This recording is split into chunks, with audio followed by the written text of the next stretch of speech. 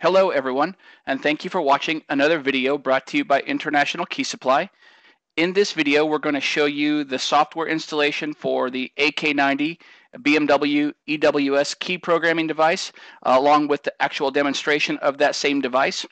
So when you purchase this AK90 from us at International Key Supply, in the box along with the main unit, you're going to receive a couple of cables and a CD.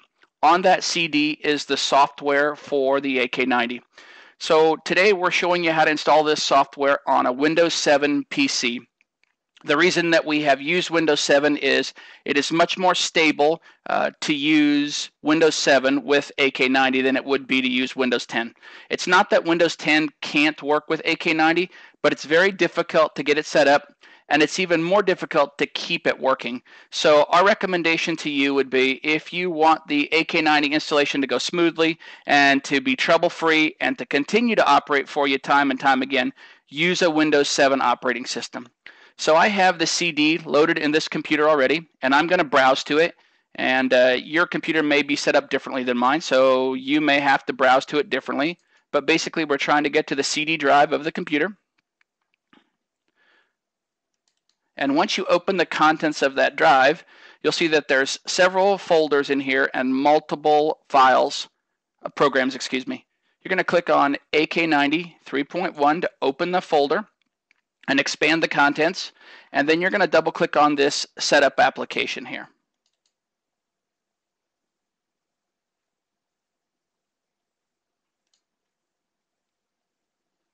Okay, so at this point we do not have the AK90 connected to the PC. We're doing the software installation first. And depending upon the speed of your PC, this could take a little bit of time. So we're just going to wait for this startup program. You get some warnings here. You're going to click next to get through the warnings. You're going to tell it, yes, it's okay to proceed, and you accept the software license. And you can put your information in here if you like. It's totally up to you. You don't have to, but you can.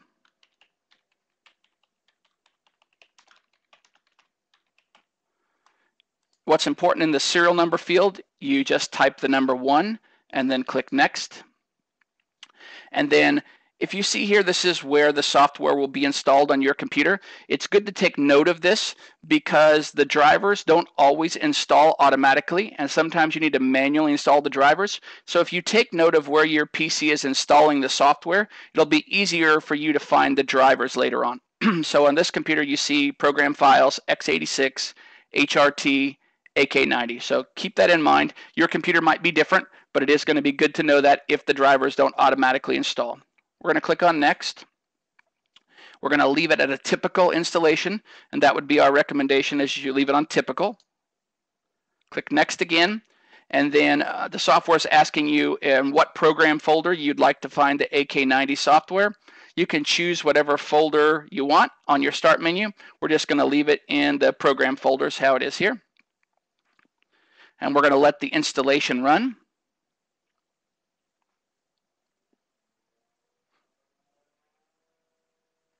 Okay, so once you've finished, the program is finished installing, you're going to get this pop-up. You're going to click on Finish. So at this point, you're now going to see an icon on your desktop for the AK90 software.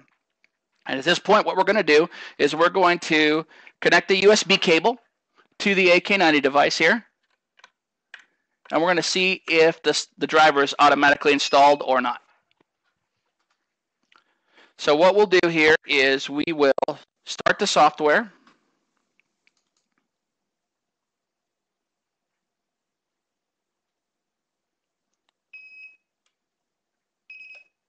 And as you see, the hardware was found automatically and connected. I hope you're able to hear that several beeps that the AK90 emitted. That tells you that the AK90 is connected to the software and ready to operate. Now, if you would have connected your AK90 and you didn't have successful communication with the software and the hardware, what you would have done is, I'll demonstrate it to you. You would have got a warning message that would have popped up here on the screen, and most likely the program would have closed immediately after the warning, which it would have been too quick for you to probably even read it. And that's okay, that happens. So if the software closed itself, great. If it didn't close, you would close it. And then you're going to go to that location on your computer where the AK90 software was installed. So if you remember, on this computer, it was the C drive, it was under Program Files x86, it was under HRT, and then AK90. And once you get into this folder here, the AK90 folder, you'll see this subfolder called DRV, which is also the driver folder. Open it up, and you see this application here. You'll double click on this application, and that will manually install the drivers. Something else I want to note, before you manually install the drivers, I'd recommend that you disconnect the AK90 from your PC, and then you can manually install the drivers. We're going to go ahead and go through that process here, even though it's not necessary. It's not going to hurt anything, but I'd like you to see how it works. Double click on the application here, and then click Yes to proceed.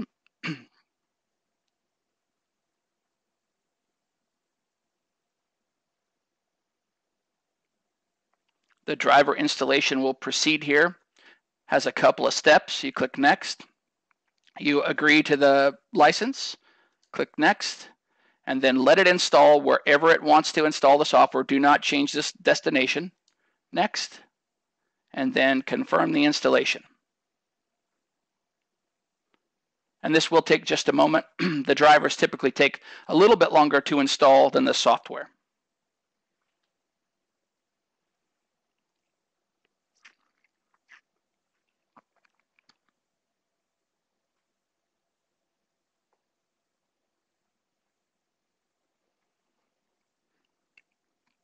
And like I said, don't be alarmed if it takes some time for the drivers to install.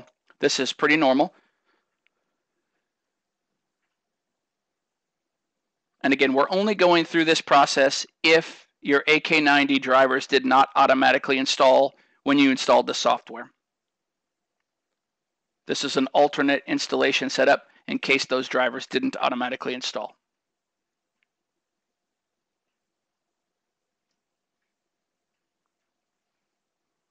Okay, so you're going to click Finish here. And then you've got another pop-up, Install. So now what's happening is the secondary driver installation software is running, and it's looking to see if you have any previous versions of this driver on your PC.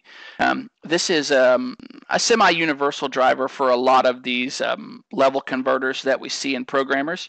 So you may find that there are additional drivers of the same type on your PC.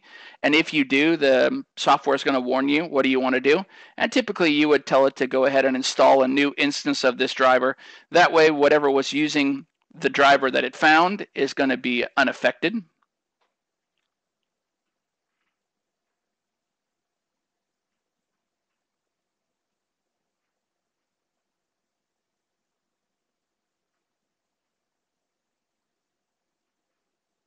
Okay, so we got installation completed successfully. We click OK.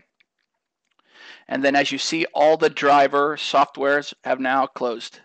So we're going to X out of here, and we're going to, again, hook the AK90 up to the PC.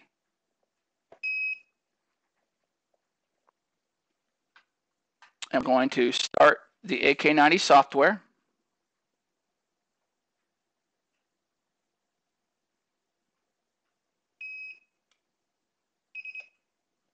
Okay, so the hardware and software are now connected properly. If for some reason they didn't connect automatically, you could click on this connect button here and would do the same thing. It would go out and look for the AK90, and then when you have communication between the programmer and the software, you get those few beeps and you know you're ready to go. So in this example here, we're going to read an EWS3 module, and we've already taken it out of the housing. So here's what it looks like out of the housing. This is the target device right here, this large MCU. And so what we're going to do is we're going to verify the mask on here, because we only want to read a mask of 0D46J. If we have another mask, we don't want to read it because we will corrupt the data. The AK90 also warns us of this. So this process is going to start with removing this module from the housing and cleaning all the legs around this processor very, very well, because if we don't get the legs cleaned properly, we're not going to get a good connection and we're not going to be able to read the data. So at this point, what I want to show you is on the PC screen. If you see here, there's an icon that says EWS Picture. You click on EWS Picture, and it's telling you about here's the mask, and here is how to line up the adapter. So on your adapter, the socket here, you're going to see a red dot, and you're going to want to align that red dot with the top of this processor here that's marked. So here is where it's marked. It's a little bit hard to see, but there is actually a circle, an indent on the corner of this device telling us where pin 1 is. So this is where the socket is going to align, and this is the dot that they're showing you in the picture. So we're going to put it on the EWS module like this, and then we're going to connect the programmer to the, connect the cable to the programmer and make sure everything is securely in place. It's going to look something like this. We're going to close out of this picture. And we're going to go back here and we're going to click on Read EWS. And now here's this warning. And it's a little bit maybe hard to understand, but what it's telling you is that if you have a mask of 2D47J, do not read that memory device. The data will get corrupted. And when the data gets corrupted, you've got a real mess on your hands, and it's going to be pretty hard to recover from that. We're going to click on OK because we verified that this is 0D46J, not 2D47J. So we're prompted now, please connect the EWS module to the port and make sure, again, it's telling you that the MCU is a 0D46J.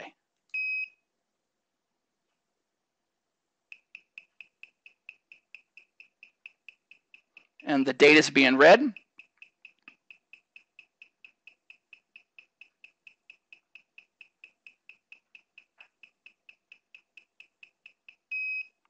Now you're going to get the dump or the read, and you always want to save it in case you ever have any problems. You want to go back to it. And if you notice here, the file name that's populated is the VIN of the vehicle along with the mask of the device plus the date that we read it. And then I would usually put some additional information here, and I would put the customer's name, and I might even put the bidding for the mechanical key, perhaps, if I knew it, or some other specific information that would help me to identify this file later, and then save it in a place where I can find it if I need it. Click on Save. So always, always, always save. Now at this point, we're ready to write a key to this EWS. And the way that that's done is we will put either an EML key, remote headed key like this, into the programmer, or we can do a single 7935 transponder. Either way, it doesn't matter. So in this case, we'll go ahead and show you the EML key. Now back here on the software, we are going to click on Write Key. So now it's asking us what slot and what type of transponder we're using. So as you see, these slots are used and these other slots are new. You can choose whichever slot you want. It makes no difference.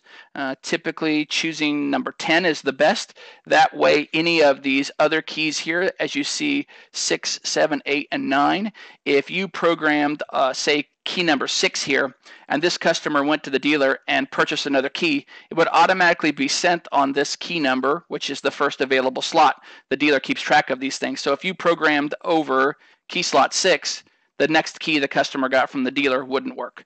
So the nice thing to do is to go to the last key slot, click on that, which is here already selected for us, key number 10, and it does say use, but that's fine. We're going to write over it. And then we're choosing either an EML key, so that's the remote headed key that actually charges the internal battery, or a PCF 7935. In this case, we're doing the EML, so we're going to click on Write Key. Now it says put the key to the coil, which we've already done. Click on yes.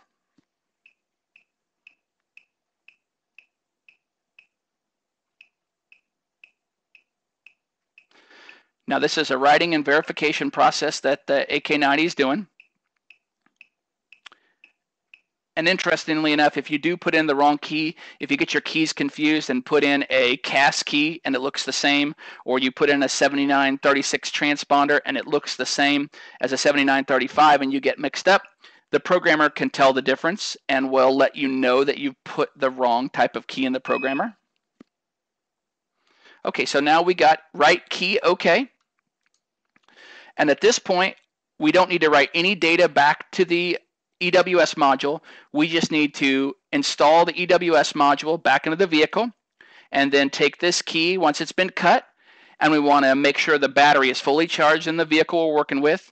We're going to put this key on in the ignition. We're going to turn it on.